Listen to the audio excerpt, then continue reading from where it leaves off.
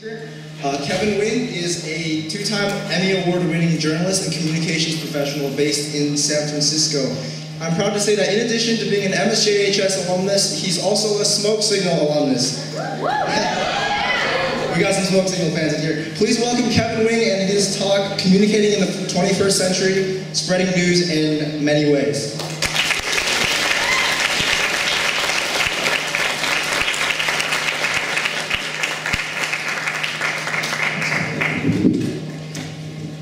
Hey guys, how are you? Thanks for having me today. He was right, I graduated from Mission back in long time ago. I don't remember this auditorium being so small. It was a lot bigger back then, so I guess that just means I'm getting older. So anyway, thanks for having me today and on a Sunday, and I'm glad to see you guys out here on a Sunday afternoon. And I'd like to talk a little bit about journalism and communications and how much it's changed over the years. In fact, well, let me ask you, how many seniors do we have here, first of all? Okay, so most everybody are seniors. Okay, juniors? Sophomores? All right, and I'm forgetting another group, right? Freshmen? No freshmen? Okay, two in the back. So, what I want to ask you guys is, how many are interested in journalism, first of all? So a few of you, not everybody. Anybody interested in communications as a career, whether it's, in the media in some way or another? Okay, this gives me an idea of how we can talk about this, and hopefully what we talk about today will appeal to all of you. But I guess what I'm trying to ask you is, how many of you here gotten your news every day from reading the morning newspaper? So now half a dozen, right? And how many of you get it from, and I don't have an iPhone 1 anymore, so I remember one class I talked to here made fun of the iPhone 1 that I had, which lasted 3.5 years, but now I have an iPhone 4S. So how many of you get your news and your information and your entertainment from whether it's an iPhone or any other kinds of media phone? All of you, right? So things have changed. And you probably prefer to get it that way more so than reading the paper or maybe even watching the news, I guess, right? Is it just easier to have it in the palm of your hand and to look at it whenever you want, right? That's right, right? So things have changed. And what I'd like to talk about today is where is communications going in the future? I mean, you guys are all 16, 17, 18 years old, 14 and 15, I guess, right? And things are going to change even more. They've certainly changed I'll admit it, in the 31 years that I was at this school. That's when I graduated, back in 1981. A lot of things have changed. We didn't have the internet 31 years ago. CNN just started. It had only been on the air for a year, and at that time it wasn't really, well, it was revolutionary, of course, but it wasn't what it is today, along with all the other cable news channels. We just we didn't get our news and our information from a lot of sources like what we do today. It's just a lot different. I'm going to sit down on the I'm not going to, it's just easier this way. All right, I didn't make a fool of myself. So things have really changed in the industry, whether it's television or what you get on your iPhones or your iPads or on your laptops. And I just want to get an idea from you, where do you see media going, mass media going, and how it would affect you, whether it's for informational purposes, entertainment purposes. So I want to talk a little bit about that. So think about that. And I've been asked to say a few things about how I got started. So I'm going to keep that brief, by the way. So in the meantime, while I talk a little bit, think about some things that, whether it's ideas that come to your head as far as how communications, mass communications, and news gathering, what it might be like, say, 3 years from now or 5 years from now, or what you would like it to be. Right now, I mean, we're pretty much oversaturated, right, with information, are we not? We are, right? We are. So it's probably going to get even more saturated over the next 5 years and more. I mean, there's so many things that are happening. Google is doing so many different things. Probably a lot of you have aspirations to work over at Google, right? Yeah? No? Yes? Free lunches and breakfast and dinner. Can't beat that. So anyway, think about this, guys, a little bit, okay? And but I went to school here. I was on the smoke signal. I was also in the yearbook and ran cross country and was on the tennis team, and it was a lot of fun. But I admit that probably the first 2 or 3 years of high school here, I was a pretty shy kid, and just the way I was. And but I loved to write. Of course, I still do. And I wanted to be a reporter. But I had to break that mold, or that brick wall, so to speak. That brick wall being the shyness. Because if you're a reporter, how are you going to talk to a total stranger? I mean, I admit, I still have a little bit of shyness in me today. This is very hard for me. So I just pretend, for example, when I do television, the old joke is when you're looking in the camera, you think of the other person on the other side of the lens, whether it's you or you or you, you're at home sitting in your underwear. And you laugh, right? And in other words, you're just thinking of one person.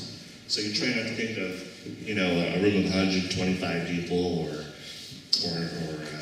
many more people watching the news. But to overcome your shyness and that kind of barrier, if you are interested in pursuing a career in journalism, perhaps one day, do your very best to shed that shyness, because you have to talk to people. And even more so today, it's the business is even more competitive than it was when I started out 26 years ago. I mean, there's, I know there's only a handful of you who would like to get into journalism here.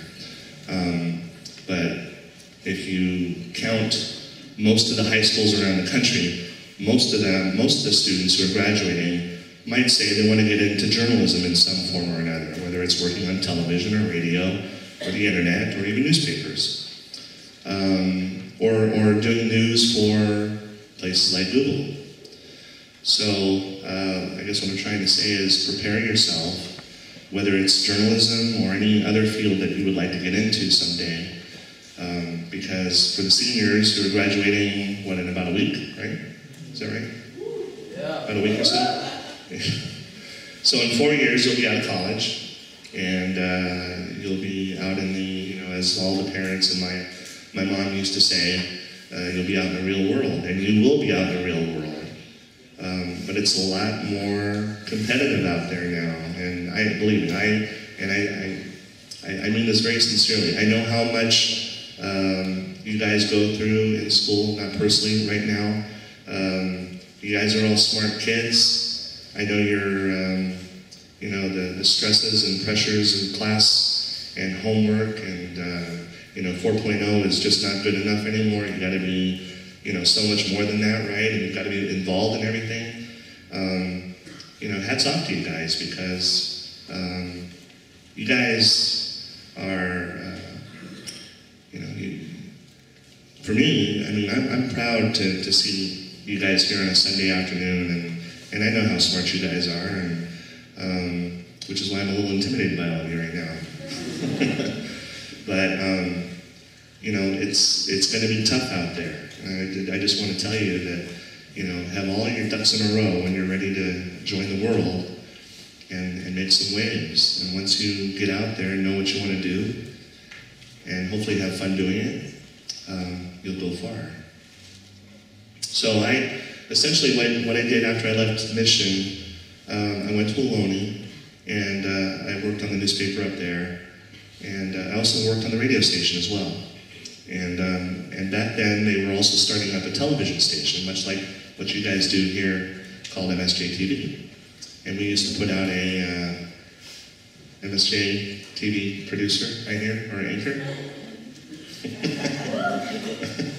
So, from the experience at Ohlone College, which I have to say really helped me decide what I wanted to do. I mean, working here on the smoke signal when I was a student here at Mission helped me to come out of my shell and helped me to develop my writing and talk to just anybody, whether it was the principal or my fellow friends or classmates.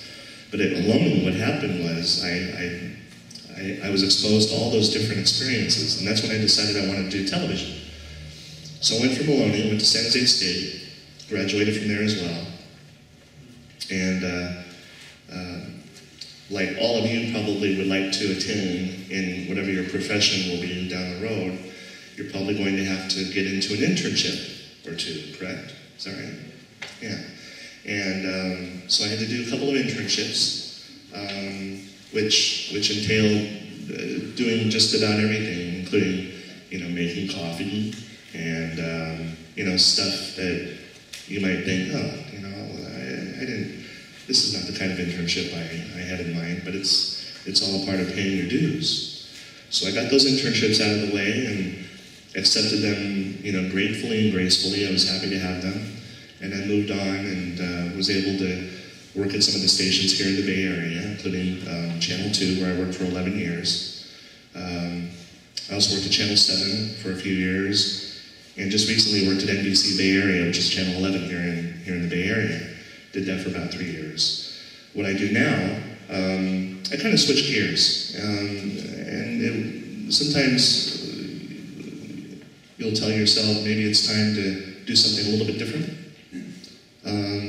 So I still work in television. I still do some field producing and reporting work for ABC, but I'm also the spokesperson for the new BART extension project going from Warm Springs to San Jose.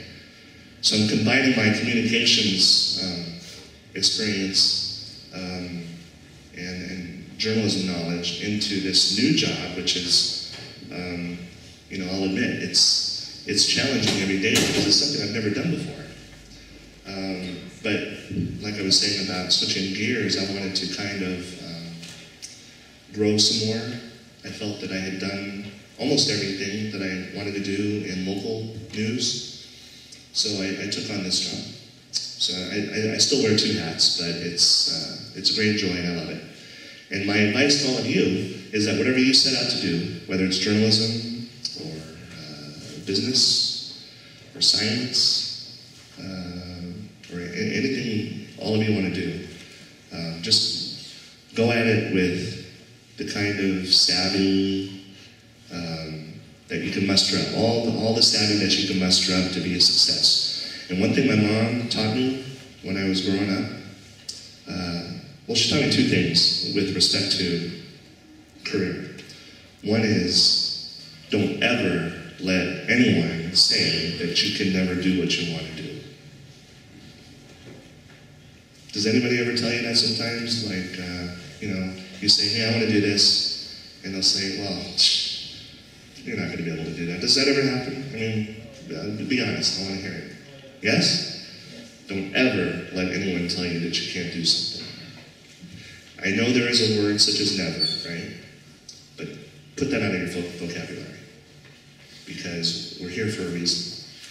And if you have a talent, if any of you have a certain talent, and you want to take it forward and persevere, go for it. Don't let anyone stand in your way.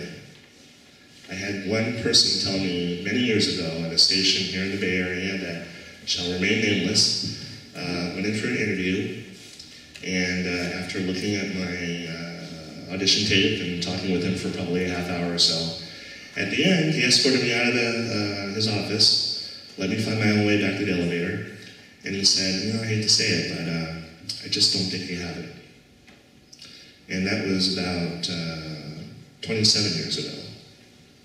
So I've been doing this now for 26 years. I didn't let him tell me that I couldn't do it. So one, my mom said, don't let anyone stand in your way. And number two, even though it is what you know, it's also who you know. You might hear that saying a lot, where it's not what you know, it's who you know. Well, it's both, really. It is what you know up here, but it's also who you know. You guys know that by now, I know. I can tell. So what I'm here today to tell you is, you know, go out there and just, you know, you guys are already inspirations to your families and your friends and to this wonderful community here in Fremont. And just go out there and make it happen for yourselves. And again, don't let anyone ever tell you that you can't do it, because you can. Sometimes it takes people a shorter amount of time to reach their goals. Sometimes it takes people a little bit longer. But don't be, you know, don't let that bother you. Don't be disappointed by that. You know, just stick with it, and you'll get there. I promise you. So, all right. So enough of that. Have you guys had a chance to think about media, communications, journalism? Any thoughts about? I mean, we're all exposed to it with our phones and laptops and. Well, let me ask you: how else do you get your information besides from your phone and your laptop? I mean, what else is out there? Television. What channels are you watching, or what networks or stations do you watch?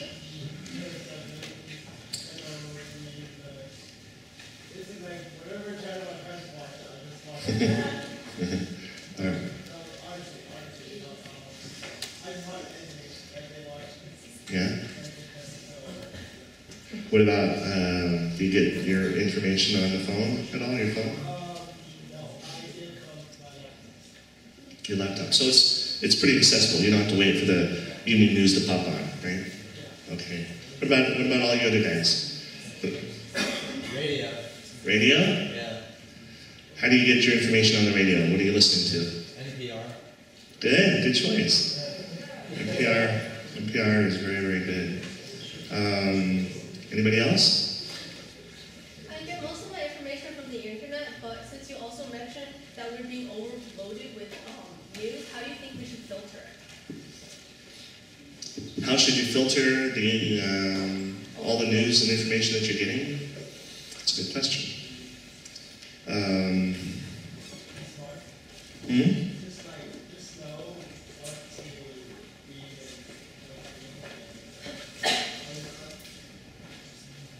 Well, yeah, that, and you know, I mean, with the internet, you can tailor your interests to whatever sources you're reading or looking at, right?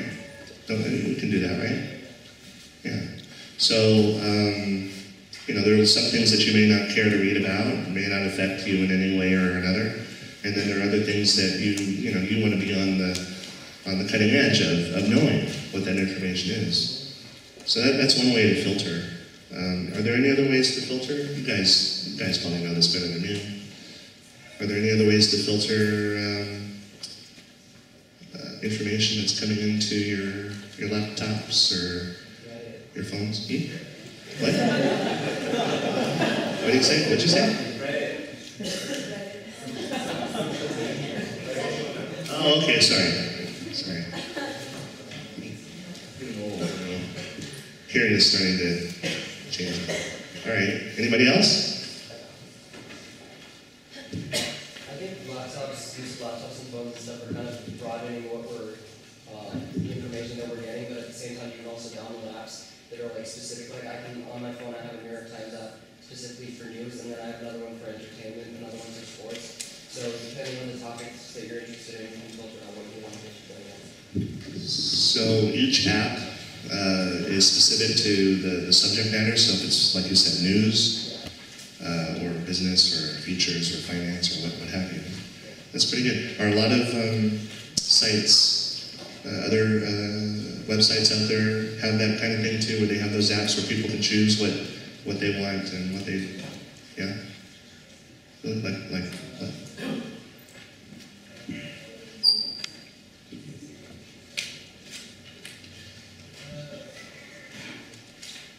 Any of the news sites, or I think Time Magazine?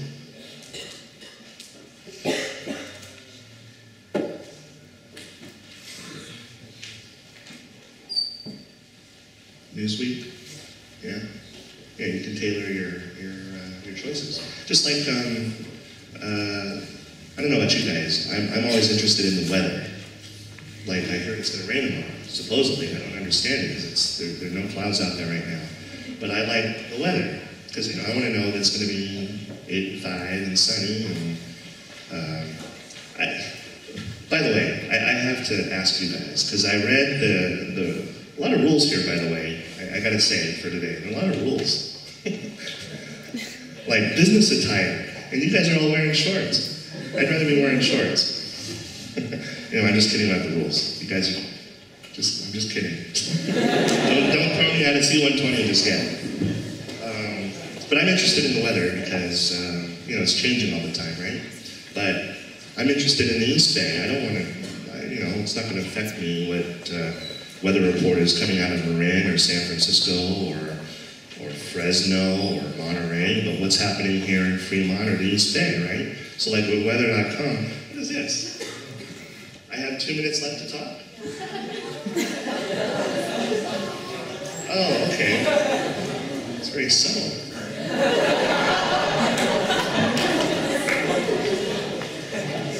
Well, I guess it's better than the band playing music, which gives me the hint that I have to shut up and get off the stage.